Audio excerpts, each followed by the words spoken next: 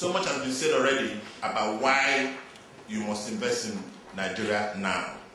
And there's no gainsaying the fact that the more you say it, the more it gets home, because for some migrants in diaspora, there's a communication gap on what is happening here and what's happening at home. So we will re-emphasize some of the points already made this morning. First, successful presidential election, civilian to civilian, very first time. Continued focus on improving government accountability and transparency, combined with reducing corruption. Zero tolerance for corruption. Most of you are aware of the EFCC and the fight they are carrying on. They are not perfect yet, but they are leading the way, and they are showing that if we have the will, we'll have the way. They are doing a marvelous job, and people are sitting up. It's no longer business as usual.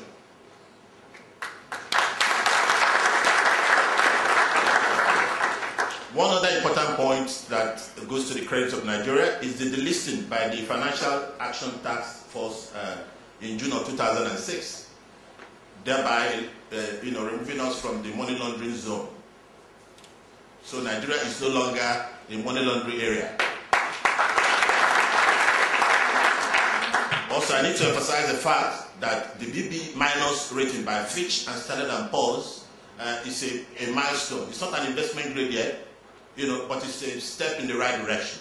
It puts us at par with countries like Brazil, Turkey, and what have you in terms of economic development. That will show you the milestone.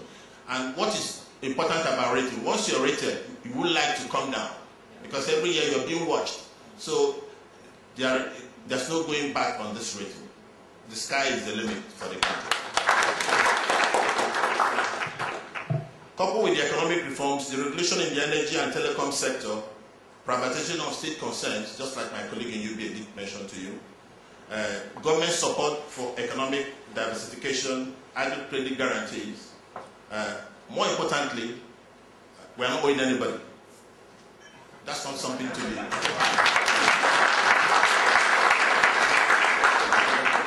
But you need to owe somebody, because if nobody's owing anybody, I won't be in business as a bank.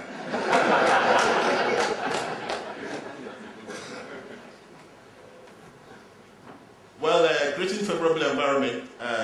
My colleague from UBA did mention to you the tremendous. I'll show you a slide that will make this point clearer. The GDP growth of 5.6% in 2006, and we are targeting 13% for 2011.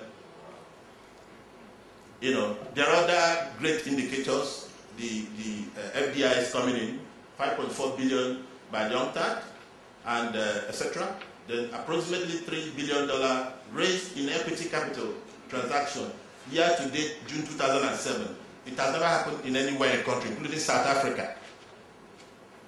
Raising this quantum of amount in 1 year, it shows that the international community are beginning to believe in Nigeria.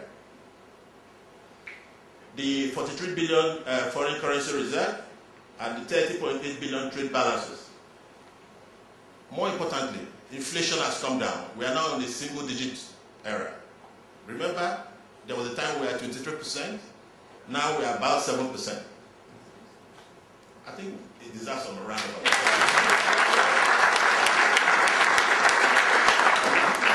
This is a slide I wanted to show you. See what is happening between the Eurozone, which Germany belongs to, the USA, South Africa. See the growth. Yes, you might tell me that Eurozone and USA are mature markets, and therefore you don't expect them to grow as fast as Nigeria. But it makes the point. 1.6% in 2005 to 2.8%. That's how Eurozone grew. In USA, they were almost flat, 3.2 to 3.3%. South Africa, 5.1% to 5%. Nigeria, 6.2% to 5.6%. The important thing is 5.6% is a major leap in 1 year. Please put your hands together.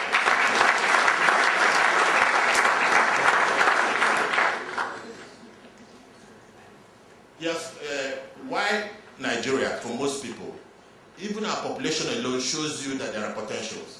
The people in the telecoms area, particularly the guys from South Africa, saw it early and dived into Nigeria. And we're encouraging you guys to please come on board, because this is the time to invest. All the things that used to militate against effective investment in Nigeria are being removed. Like the Honorable His Excellency mentioned to you, this current administration is real bent on growth for the country. Zero tolerance for corruption, privatization of all things so that government can face what they are good at, which is governing. The business people can do what? Face what they are good at, which is doing business. I've talked about the effective control we have over inflation. Other things that interest the foreign investor is the stable currency that we have had for over 4 years now. Before now, we used to worry about oscillation in the currency rates, and you wouldn't know how, by the time you're due to settle, make some international payments, you wouldn't know whether it will be high or low. But Nigeria has been stable. I'll show. You can see the graph. From January 2004 to date, you will see clearly the stability that has come, and it came from the reforms from the great guys earlier mentioned, that came on the stable in the last administration and prior to that. More importantly, the 2007 budget is built on assumption of 10% nominal GDP growth. 10% from 5.7 now. 10% this budget, and 9% inflation rate, and stable currency at 126 naira per dollar. I keep leaving it at naira because of the Nigerians in diaspora, so that they still can figure it exactly. I can convert it to dollar, but I prefer to leave it in naira so that they will get the feel. Opportunities and economic transformation. The deregulation by the federal government, remove control from certain sectors in order to create a free and efficient marketplace, in creating opportunities for private sector enterprise. The favorable FDIs policies, creating multinational partnering opportunities, particularly in South Africa and European businesses. Outsourcing, that wasn't the trend at the point. Export businesses, shift in government spending. Government are looking into things like healthcare, education, infrastructure. More money are being invested in these areas. That's an area of interest for the German companies, because they're very good at the health sector and the equipment that go with that sector. Well, I won't bother you. I will give you